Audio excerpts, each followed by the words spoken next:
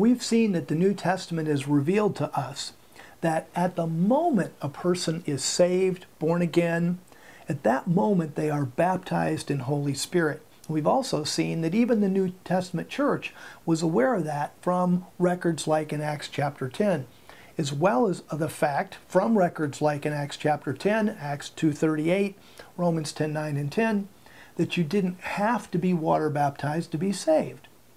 So then why did the first century church continue to water baptize? And there's a real simple answer for that.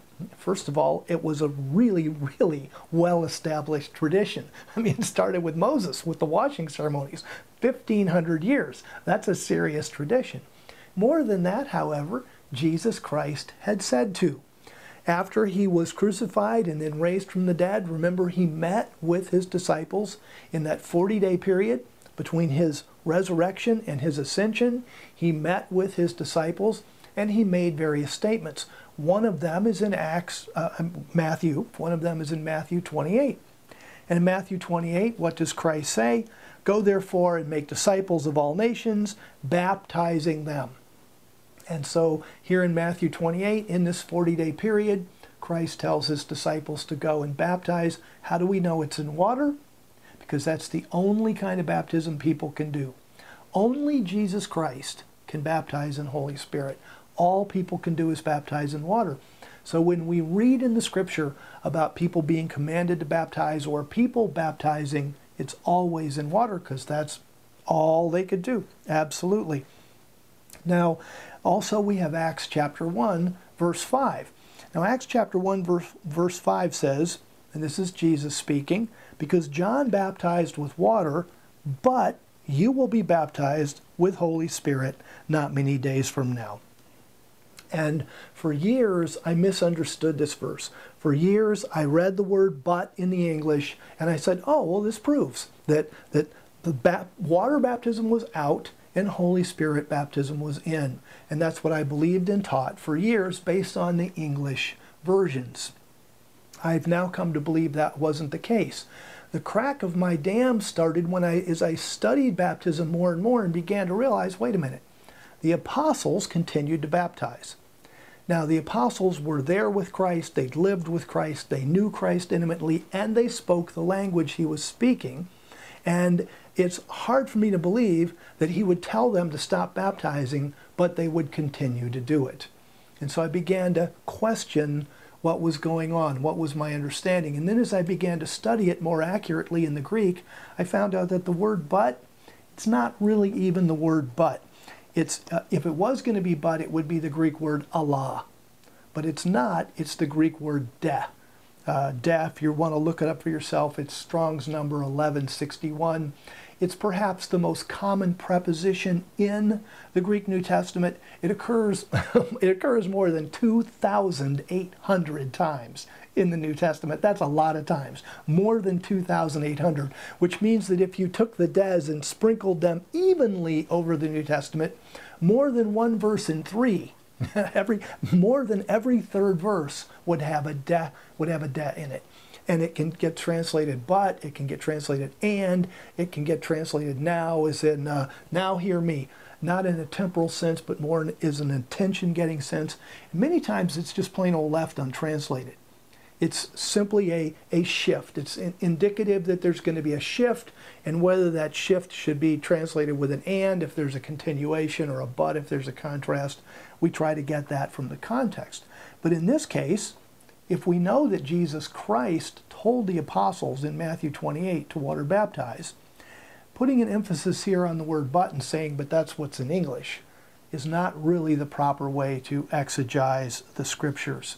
If we thought of it in this case as a now, or even being untranslated, that John baptized with water, now you're going to be baptized in Holy Spirit, Christ is simply putting emphasis on the fact that the disciples are going to continue, now there's going to be a change. They're going to be baptized in Holy Spirit. He's not saying that you have to quit water baptizing, which, by the way, is why they didn't.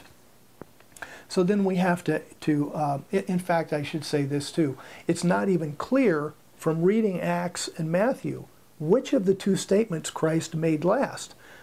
Did Christ say the Matthew statement last or the Acts statement last?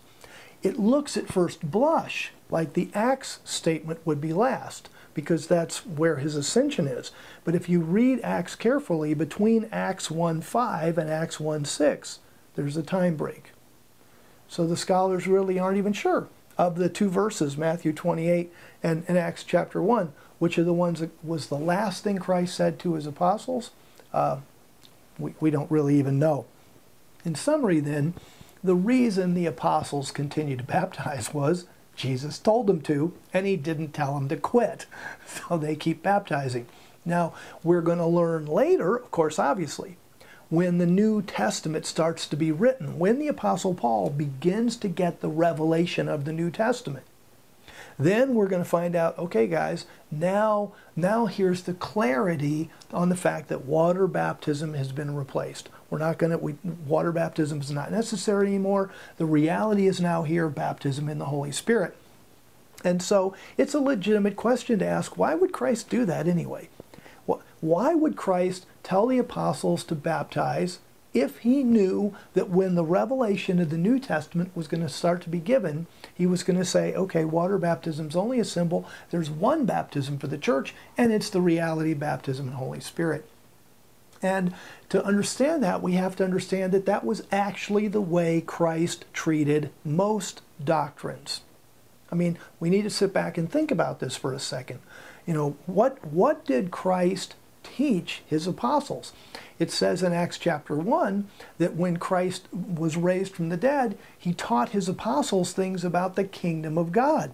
But there was a lot of things he didn't teach them, which, by the way, caused some major problems for the first century church.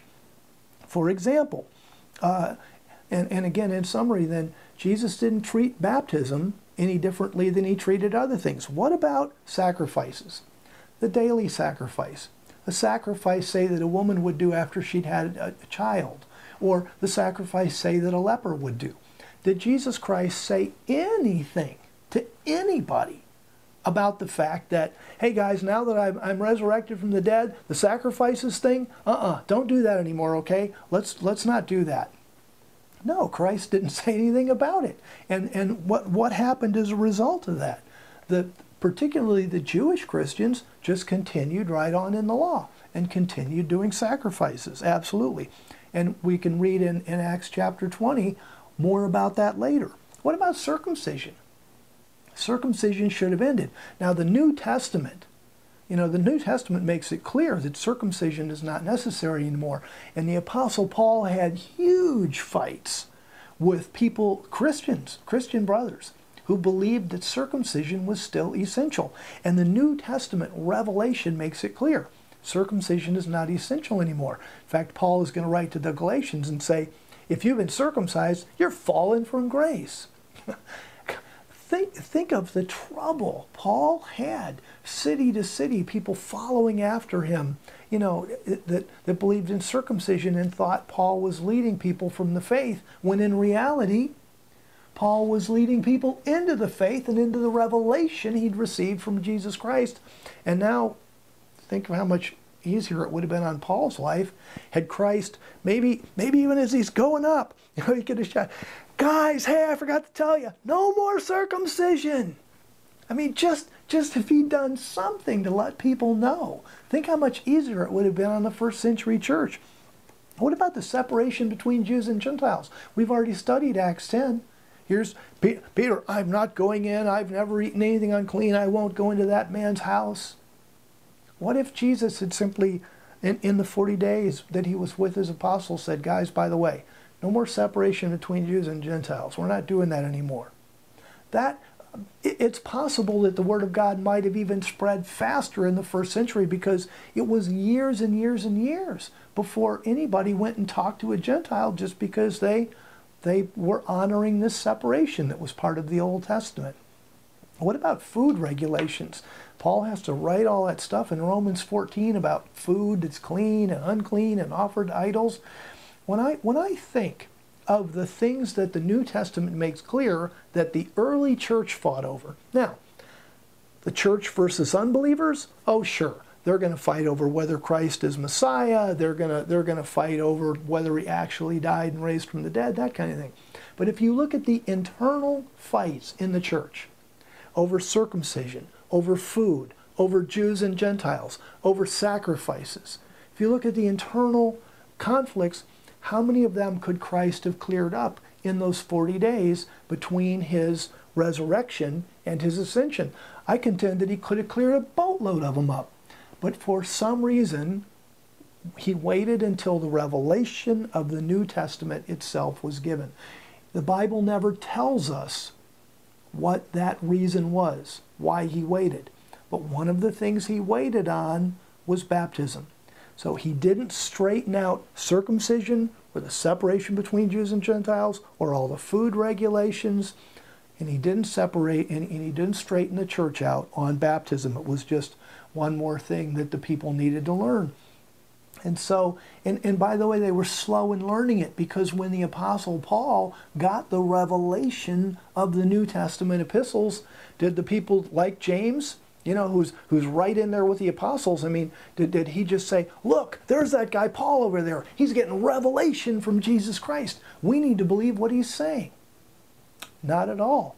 They were skitterish about the Apostle Paul. This was a man that had killed Christians. This was a man that had not known Christ personally. And all of a sudden he's saying he's talking to Jesus Christ and getting revelation and changing things that have been around since Moses, things that Jesus Christ had spoken of personally. And so they're not going to believe Paul. And that's what happened.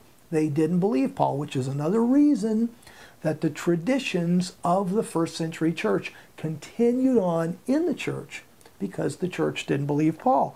In Acts 21:20, when James is talking to Paul, and this is maybe like 57 or 58 AD, we're talking 30 years after Christ has been crucified, 30 years. Galatians has been written, Romans has been written, Corinthians has been written, Thessalonians has been written. And yet what does James say to Paul? Acts 21:20, you see, brother, how many thousands of Jews have believed. These are our now Jewish Christians, and all of them are zealous for the law, which tells me they didn't believe a thing that Paul had written in Galatians or Romans. How much easier would it have been had Christ simply said, guys, the law, it's done, it's over with. My sacrifice fulfilled all that. But he didn't do it. So why did the early Christians baptize? They baptized because that was the tradition in the church. That's where the trajectory that Christ got them started on when they were his disciples. And they continued in spite of the revelation that was given to the Apostle Paul. Now, when we read what James said to Paul in Acts chapter 21, that gives us a real window into the New Testament church, the early church, what was happening, the traditions, and the conflicts between Paul and his writings and the practice of the early church as headed up by James, which, by the way, in many cases became the practice of the Christian church, because, as you know, what happened historically was the church pretty much deserted Paul. And this was easier to do then even than it would be now, because back then maybe only 1 in 10 people could read the epistles. So let me see. We have what Paul wrote that I can't read, and we have what Jesus did and told us to do. And which one of those contains more weight? And so obviously people did what Jesus did. But Jesus, on the other hand, from heaven, expects us to realize that he is going to modify what he's taught. For example, he doesn't expect us now to continue animal sacrifices just because he didn't say not to. He doesn't expect us to continue separating ourselves, Jews and Gentiles, where you have the little Jewish churches and the little Gentile Christian churches, you know, the Jews who become Christians. He doesn't expect us to stay separate and not eat in each other's houses, even just because he didn't say to be together. We have to remember that in God's economy, in God's way of doing things, when he gives new revelation, he expects us to follow that new revelation. And the new revelation was the revelation of the church epistles. But for years and years and years in the early church, they didn't have that revelation. So they just continued to water baptize. And this then answers the questions that so many people have asked me as I've been teaching this for years, that water baptism is now out.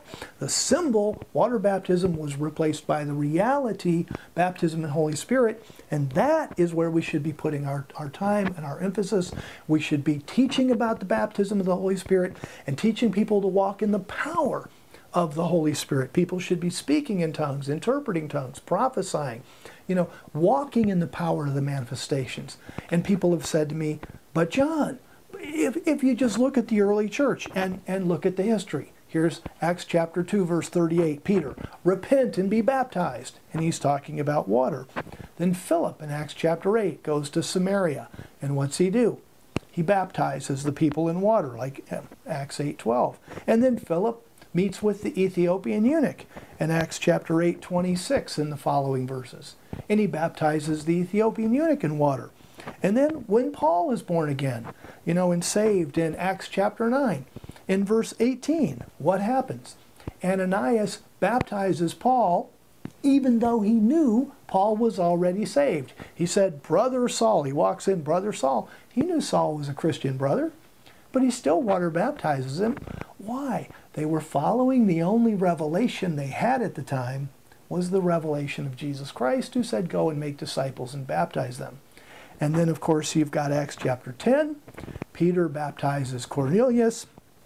Acts chapter 18, the Apostle Paul baptized some people in Corinth, although by then he was beginning to get the revelation from Jesus Christ. And so when he writes back to the Corinthians, he says, I baptized Crispus and Gaius, and I may have baptized some other people, for Christ did not send me to baptize, but to preach the gospel. See, so here was the early start of the revelation where Christ is speaking from heaven saying, guys, that I didn't send you to baptize anymore. I sent you to preach the gospel because people are saved by faith. But by the time the New Testament epistles were written, which again, if they started when we think they did, about 48 BC, 48 AD, that's about 20 years after Christ ascended, and then it took until maybe the mid-60s, mid to early 60s before they were completed. The Apostle Paul maybe finished the prison epistles in 62, 63. So the epistles were written over a period of almost 40 years. But during that time period, the tradition of water baptism was firmly established. Our challenge now, let's